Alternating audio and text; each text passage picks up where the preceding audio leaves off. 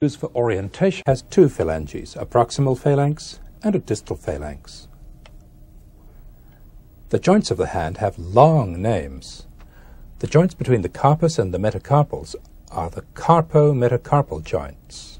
The joints between the metacarpals and the proximal phalanges are the metacarpophalangeal joints. The joints between the phalanges are the interphalangeal joints, proximal and distal. We'll often refer to these joints as CMC joints, MP joints, and IP joints for short. To look in some detail at the bones and joints of the hand, we'll look first at the carpus, then at the four fingers with their metacarpals, then at the thumb with its metacarpal. We saw the individual names of the carpal bones in the previous section, the form bone and this part of the hamate called the hook. On the radial side, the tubercle of the scaphoid and the crest of the trapezium. With these projections, the bones of the carpus form the base and the side walls of a space called the carpal tunnel. Here's how the carpus looks in the living body. The radiocarpal and midcarpal joints are hidden by the heavy capsular ligaments. Here are those four projections again: the tubercle of the scaphoid, the crest of the trapezium, the pisiform, and the hook of the hamate. And here's the carpal tunnel, still without its roof.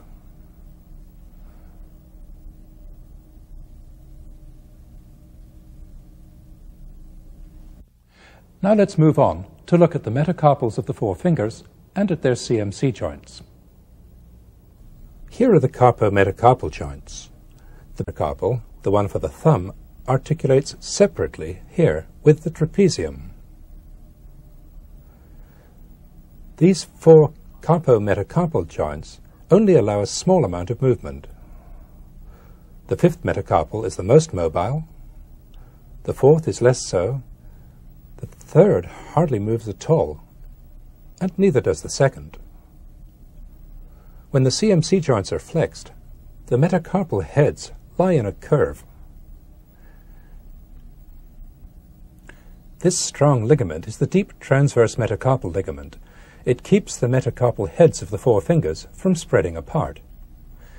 As it crosses each MP joint, the ligament is continuous with a structure that we'll meet shortly, the palmar plate.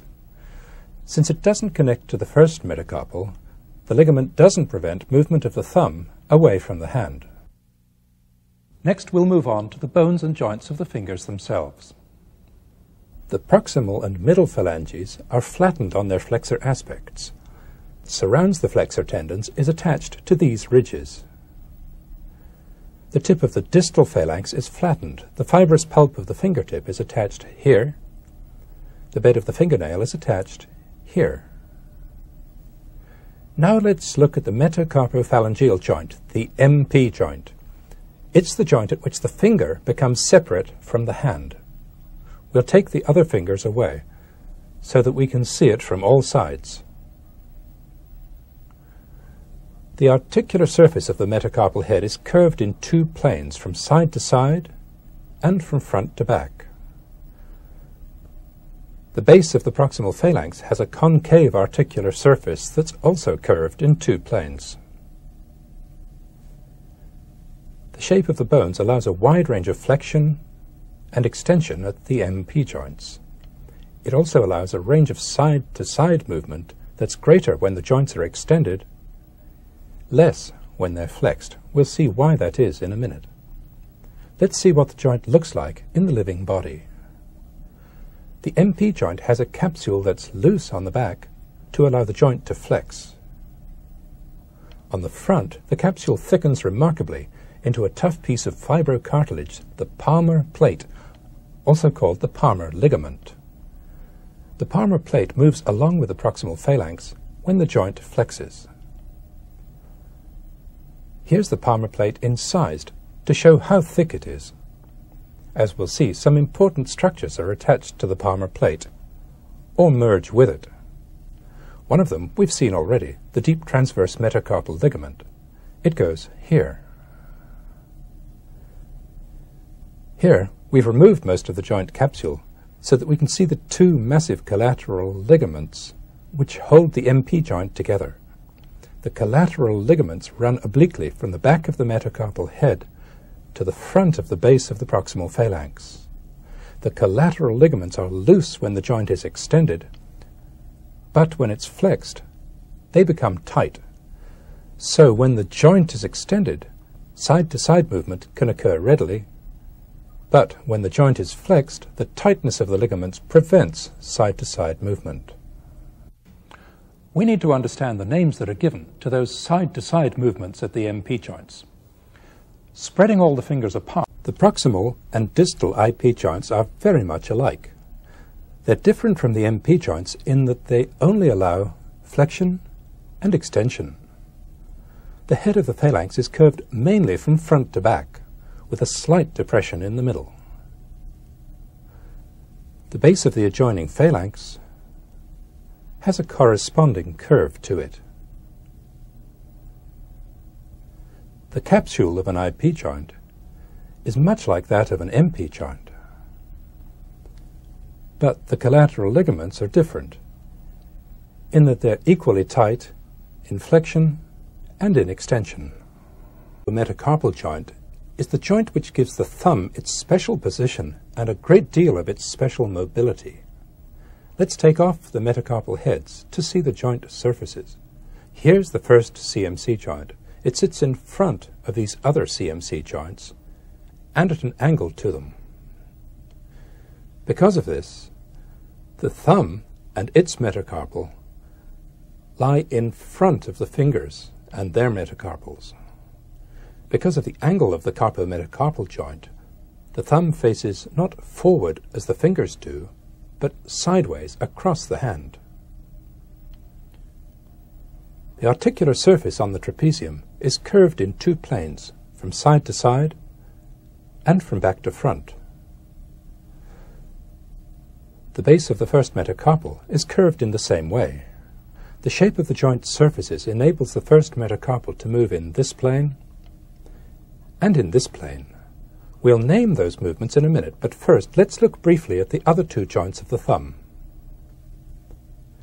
The MP joint of the thumb is unlike the finger MP joints. It's much more like an interphalangeal joint. It permits only flexion and extension. On its flexor aspect there are two tiny sesamoid bones, which are embedded in the joint capsule. The one interphalangeal joint of the thumb is just like the IP joints of the fingers. Now, let's go back to the CMC joint and see how the first metacarpal moves and what the movements are called. Movement away from the second metacarpal is called abduction. Movement toward it is adduction. Movements at right angles to this axis are called flexion and extension. Two sets of movements often happen in combination. As it makes these movements, the first metacarpal also rotates around its own long axis, as the pen is doing. When it's abducted and flexed, it rotates medially. When it's adducted and extended, it rotates laterally. This rotation can't happen in isolation, but only as part of those other bigger movements. It happens because of the curious and complex shape of the CMC joint surfaces. This important and complex movement of the thumb is called opposition. It's a combination of abduction, flexion, and medial rotation, all occurring here at the CMC joint. Because of the rotation that occurs, the tip of the thumb ends up pointing toward the fingers.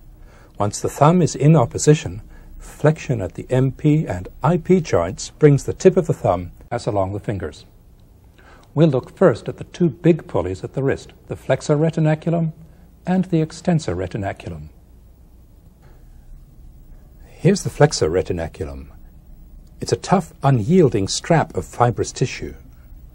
The flexor retinaculum is the structure that forms the roof of the carpal tunnel.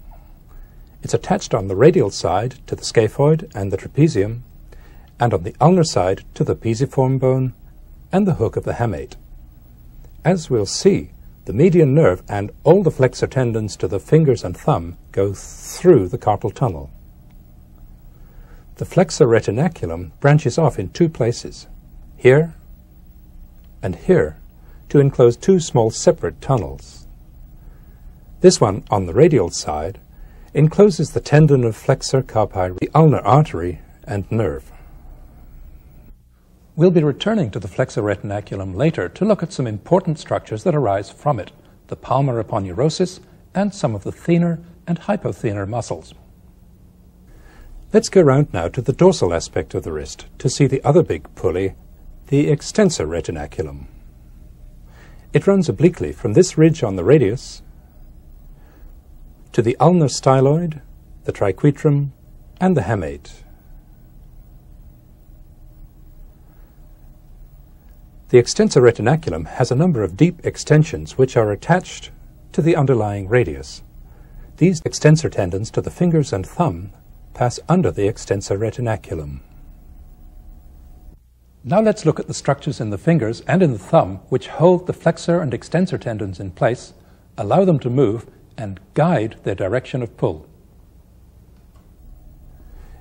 In each finger, this structure, the flexor tendon sheath, provides the two flexor tendons with a smoothly lined, tightly enclosing tunnel to run in. The sheath starts just proximal to the MP joint and extends all the way to the distal phalanx. To see the sheath better, we'll divide it. Parts of the sheath are thick and fibrous, and parts of it are thin and collapsible. On this finger, we'll remove the thin parts of the sheath and just leave the thick parts. These act as pulleys for the flexor tendons, as we'll see. At each joint, the sheath is attached to the edge of the palmar plate. Between the joints, the sheath is attached along each phalanx. The floor of the tunnel for the flexor tendons is The arrangement for the extensor tendon is entirely different and quite complex. On each finger, the extensor tendon and the tendons of three intrinsic muscles come together to form a structure called the extensor mechanism. Let's take a look at it. We'll look at the muscles themselves a little later. So that we can see the extensor mechanism from all sides, we'll look at one finger in isolation. Here's the extensor tendon, approaching the back of the MP joint. Here, both on the radial side and on the ulnar side, is the tendon of one of the interosseous muscles. In addition, here, on the radial side only, is the tendon of a lumbrical muscle. On each side, a triangular sheet of tendinous tissue fans out and connects the extensor tendon to the interosseous tendon. This triangular sheet is called the extensor hood. The big extensor tendon divides into three slips over the proximal phalanx. The central slip crosses the proximal IP joint and inserts here, on the base of the middle phalanx. The slips on each side form the two lateral bands.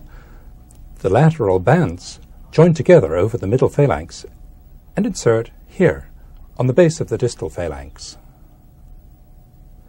The thumb doesn't have such a complex extensor mechanism. The insertion of its two extensor tendons is relatively simple, as we'll see. One last structure to look at before we move on to muscles is the palmar fascia, or palmar retinaculum, and with the tendon of palmaris longus. Distally, it separates into slips, which insert into the edges of the palmar plates of the MP joints. The palmar fascia protects the underlying nerves, tendons, and vessels from harm. The skin of the palm of the hand is firmly attached to it. Now that we've looked at the bones, joints, and pulleys of the hand, we're almost ready to see the muscles.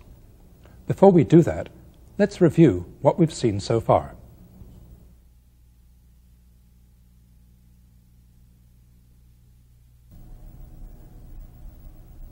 Here are the carpal bones, the metacarpals, the proximal phalanges, middle phalanges, and distal phalanges, the carpometacarpal joints, the MP joints of the fingers, the proximal IP joints, the distal IP joints. On the thumb, the MP joint and the IP joint. Here's the flexor retinaculum, the hand which lie in the forearm. Then we'll move on to look at the intrinsic muscles, the short muscles that lie in the hand. Starting with the extrinsic muscles then, we'll look first at the flexors of the fingers, then at the extensors of the fingers, and lastly we'll look at the 4 long muscles of the thumb. Flexion of the fingers is produced by 2 long muscles, flexor digitorum profundus and flexor digitorum superficialis. Here's the deep finger flexor, flexor digitorum profundus. It arises from the anterior and medial surface of the ulna and from the interosseous membrane.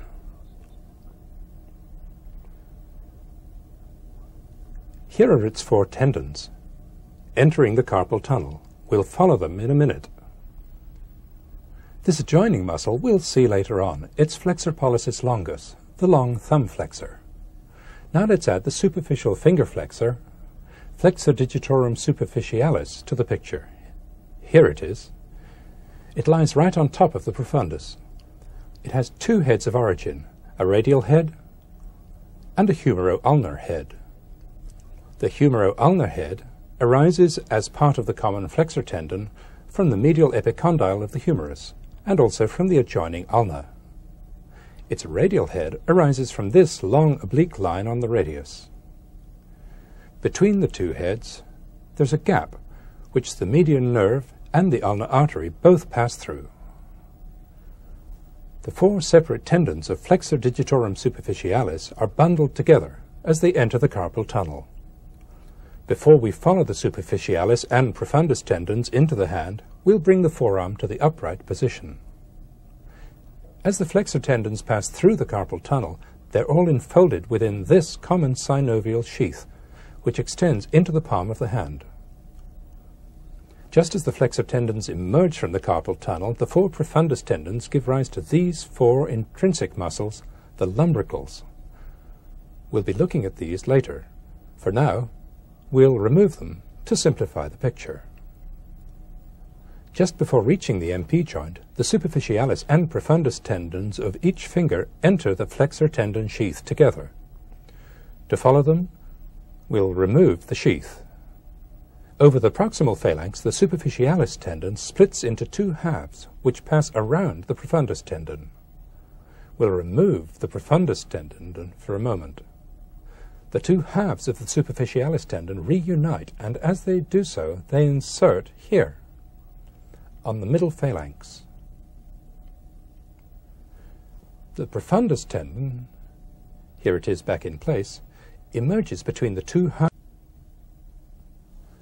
The action of flexor digitorum superficialis is to flex the proximal IP joint and the MP joint. The action of flexor digitorum profundus is to flex both the IP joints and the MP joint. Now let's look at the muscles that extend the fingers. There are 3, a large one that extends all 4 fingers and 2 small ones for the index and little fingers. The large one is extensor digitorum, sometimes called extensor digitorum communis. It arises from the common extensor tendon and thereby from the lateral epicondyle. As it passes distally, it divides into 4 slips, which pass together under the extensor retinaculum. We'll follow them beyond there in a minute. The extensor muscle to the little finger, extensor digiti minimi, arises from the ulnar side of extensor digitorum and passes under the retinaculum by itself. The extensor muscle to the index finger, extensor indicis, lies deep to extensor digitorum. It arises from the ulna and the interosseous membrane. Its tendon passes under the retinaculum along with extensor digitorum. Emerging from beneath the extensor retinaculum, the extensor tendons fan out. As they approach the MP joints, they branch their hood, then divides into 3 parts, as we saw when we looked at the extensor mechanism a little while back. The extensor muscles produce extension at all 3 joints of the finger. Their main effect is at the MP joint. As we'll see later, the interosseous muscles and the lumbricals also have major roles in extending the interphalangeal joints. Now let's move on to look at the long muscles of the thumb. The thumb has a long flexor, a long abductor, and two extensors, a long one and a short one. The long flexor, flexor pollicis longus, lies deep in the forearm. We'll remove flexor digitorum superficialis to see it. Here's flexor pollicis longus, lying along the anterior surface of the radius and from the interosseous membrane. Its tendon passes through the carpal tunnel with the finger flexors. Here's the tendon of flexor pollicis longus emerging. It enters the fibrous flexor sheath of the thumb and inserts on the base of the distal phalanx. Flexor pollicis longus flexes both the MP joint and the IP joint of the thumb. The other three long thumb muscles lie on the extensor aspect of the forearm. They lie deep to extensor digitorum, which we'll remove. This is the long abductor, abductor pollicis longus, and these are the extensors, extensor pollicis brevis and longus. The abductor arises from the radius here and also from the interosseous membrane. The two extensors arise a little more distally, the short one here, the long one here. Now we'll put extensor digitorum back in the picture. Here it is. The three thumb muscles emerge obliquely from the back of the thumb and part of the back of the index.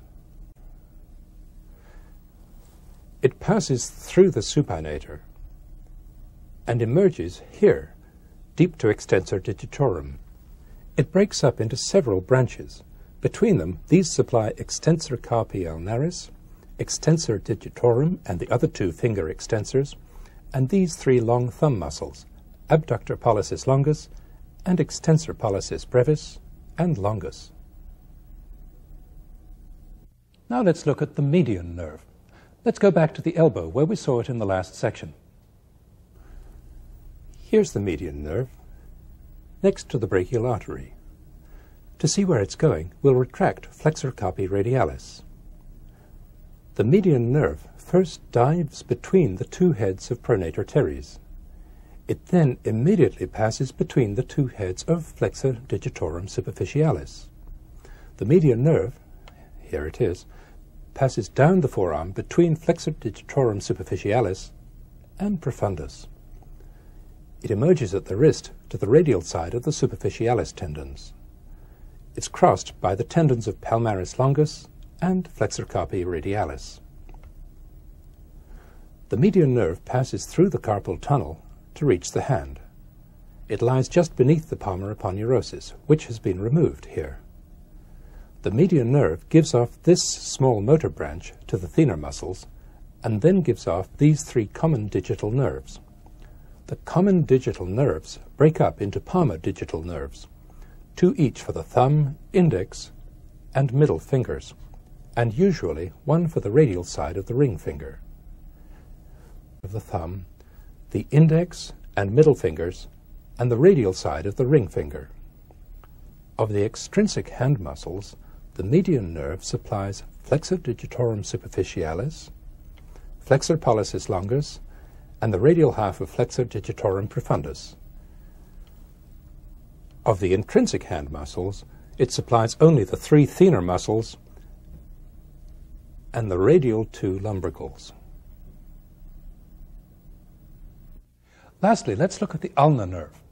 As you'll recall from the last section, the ulnar nerve enters the forearm by passing round the medial epicondyle and between the two heads of flexor carpi ulnaris. Here's the ulnar nerve. It runs down the forearm between flexor carpi ulnaris and flexor digitorum superficialis, with profundus deep to it. Here, it gives off a dorsal sensory branch, which goes to the back of the hand. At the wrist, it runs along the radial side of flexor carpi ulnaris. Along with the ulnar artery, it passes through the side tunnel in the edge of the flexor retinaculum. Here it is emerging from the tunnel. As before, the palmar aponeurosis has been removed. The ulnar nerve divides into a superficial branch and a deep branch. The superficial branch divides into palmar digital nerves for the little finger and typically the ulnar side of the ring finger. The deep branch passes between the hypothenar muscles. To follow it, we'll remove the flexor tendons. The deep branch of the ulnar nerve runs across the palm in front of the interossei. It passes in between the two heads of adductor pollicis. We'll remove the transverse head to reach the most radial of the interossei. The ulnar nerve, typically of the extrinsic hand muscles, the ulnar nerve supplies only the ulnar half of the flexor digitorum profundus. Of the intrinsic hand muscles, it supplies the hypothenar muscles, all the interossei, adductor pollicis, and the ulnar two lumbricals. Before we move on to look at the skin of the hand, let's briefly review what we've seen of the vessels and nerves.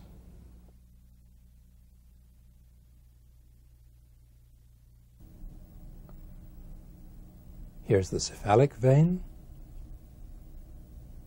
the basilic vein, and the antecubital vein. Here's the radial artery in the forearm and at the wrist. The ulnar artery in the forearm and at the wrist. The superficial palmar arch, common digital arteries and digital arteries,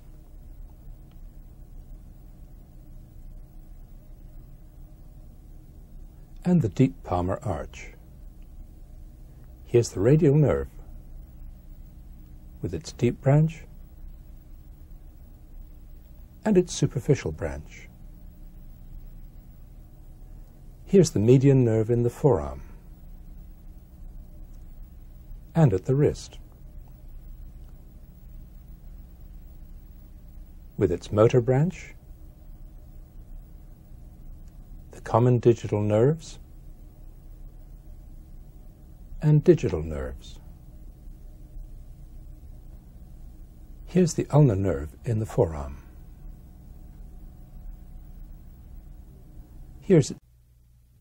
Last of all, we'll take a look at the skin of the hand and at the fingernails.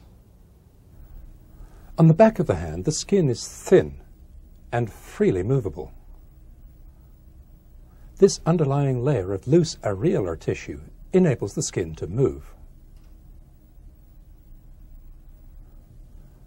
When the wrist and the MP joints are extended, the skin is loose and redundant. When they're flexed, it becomes tight. By contrast, the skin on the front of the hand is quite thick and much less movable. It's fixed to the underlying palmar aponeurosis by many strands of tough fibrous tissue. The creases on the palmar skin are lines along which the skin is thinner. The creases act as joints in the skin when the MP joints flex. It's easy to see where the MP joints are when we look at the back of the hand, but because of the way the skin slopes forward in between the bases of the fingers, the position of the MP joints can be a surprise when we're looking from the front of the hand.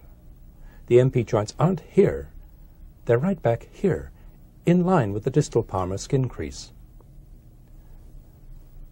So fully half the length of the proximal phalanx of each finger lies beneath the skin of the palm.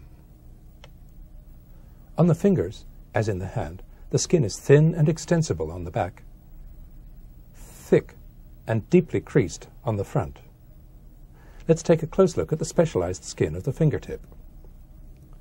The skin of the fingertip contains huge numbers of sensory nerve endings. The pulp of the fingertip is composed of fat interlaced with many fibrous strands, which anchor the skin to the distal phalanx. The fingernail is a hard plate of keratin that's produced by the specialized epithelial cells which lie beneath its base, here. A fold of skin overlaps the edge of the nail and adheres to it closely. We'll remove the skin on one side to see the full extent of the nail. Here's its edge. And we'll take away one half of the nail to see the underlying nail bed or nail matrix. Finally, we'll remove part of the nail bed. Here's the cut edge of the nail bed. It's closely adherent to the underlying distal phalanx.